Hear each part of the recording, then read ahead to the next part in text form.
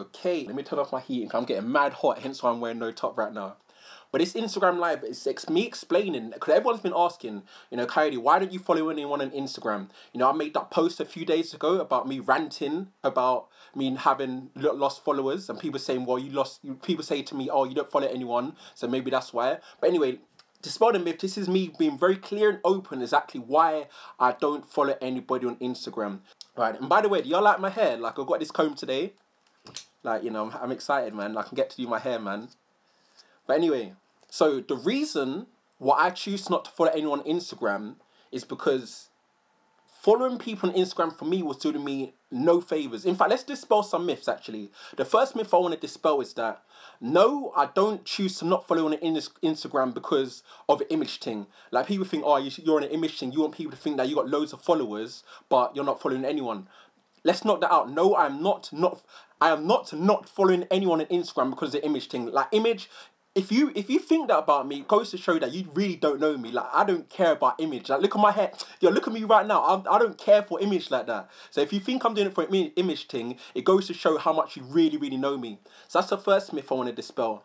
And the second myth I want to dispel is that some people think that I only chose to not follow anyone on Instagram because of The Apprentice. So because I was on national TV in front of millions of viewers, people thought that, oh, he's not following anyone on Instagram because he's on The Apprentice. Again, that's not true either, because I unfollowed people way before I was on The Apprentice, back when I had like 1,000 followers. So it's not because of The Apprentice. So we're clear on that. So the first myth to dispel is that, no, I'm not on the image team because I really don't care for image. And the second thing is not because I was on The Apprentice. Cool, we happy with that. So the reason then I decided to unfollow everyone on Instagram is, like I mentioned before, Instagram was doing me no favours. It was doing me no favours in terms of my own mindset, in terms of my own mental health, in terms of my own well-being. It was not helping me whatsoever. And I'm very much aware that if everybody had my mindset to follow everyone off Instagram, that these platforms would cease to exist. I'm very much aware that these platforms are dependent on people following each other. So if everybody took my approach, and these platforms would cease to exist, that's fair enough. But for me personally, as an individual, as Coyote Damali, I took that stance to unfollow people because it wasn't doing anything for my well-being and wasn't doing anything for mental health. In fact, there was 4 different types of people who I chose to follow on Instagram. The first types of people I chose to follow on Instagram were girls. Do you know what I'm saying? I'm talking about girls who I have no chance of getting with. I'm talking about celebrities, models. I'm just boosting their ego and liking their photos. But for what? Like, what am I following these hot girls for? They don't even know who I am. They're not doing me any favours. I'm just there fantasizing over them. So I didn't need to do that. The second type of people I chose to follow was mandem and people and guys who had lifestyles that I wanted. Whether it was money, whether it's the lifestyle. But for me, being on Instagram, following their lifestyle was making me feel crappy about my own lifestyle. So why would I do that? Why am I going to continue to follow guys' lifestyles just to feel crappy about mine? So that's the second type of people I followed. The third type of people I followed on Instagram was, your motivation and inspiration kind of pages. Whether that's motivation for life or whether that's motivation even for food recipes and stuff. Do you get what I mean? But then I realized that I don't need that motivation. Like, you guys know me. I don't need the external motivation like that. I'm already high on life. Do you know what I mean? I get a pump anyway. So I don't need to follow motivation, inspiration pages for that. So I could knock that one off. And then the last type of people who I tend to follow would be like friends and family and people who I know. But then for me, Instagram isn't the platform that I want to use to follow my friends and family for. Because Instagram, you need to remember, Instagram is literally just the highlights. It's a square photo. And I don't need to follow my friends and family on that platform just seeing their highlights. For me personally, I prefer to more... And on Instagram, you don't really engage with them like that either.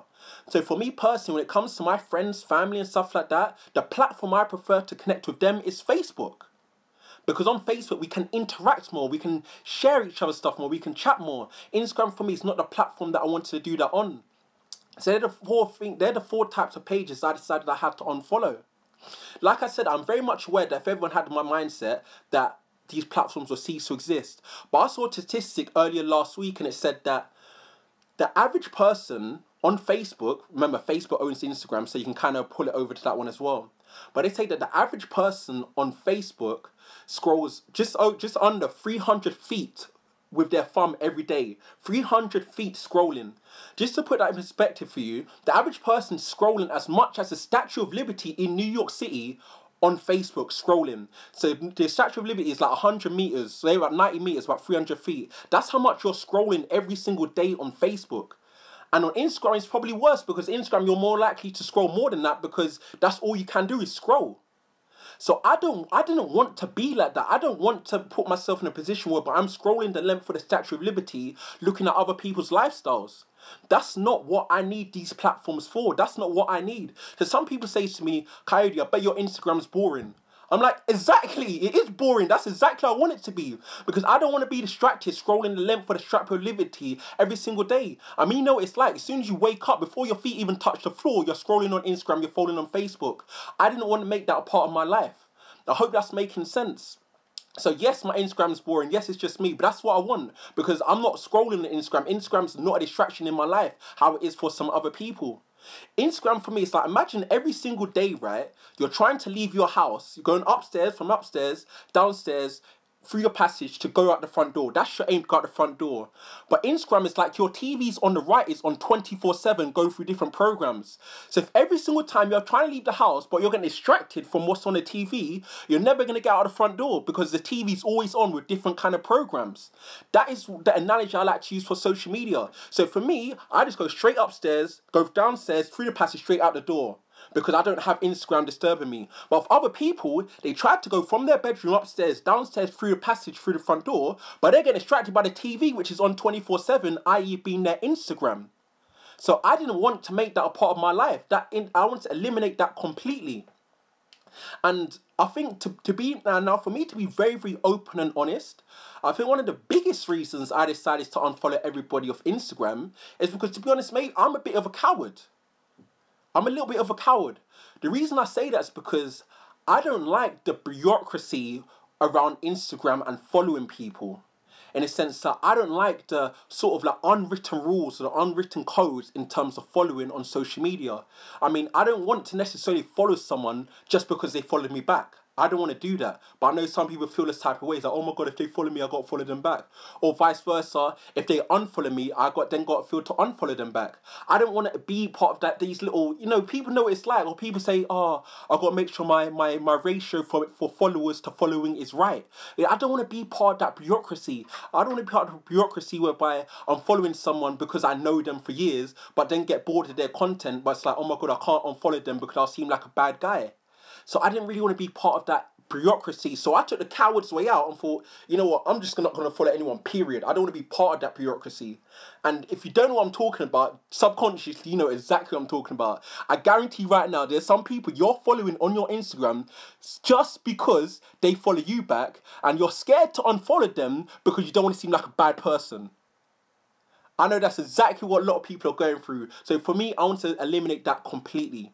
I hope people are beginning to understand exactly why I choose not to follow anybody on Instagram. And so another point I want to add. Someone said you follow people, see what they're up to. But for me, I can do that anyway. If I care about trying to see what someone's up to that much, I'll just go to the bar and type their name if I really want to see what they're up to. So that's my answer to that question that someone has asked me to.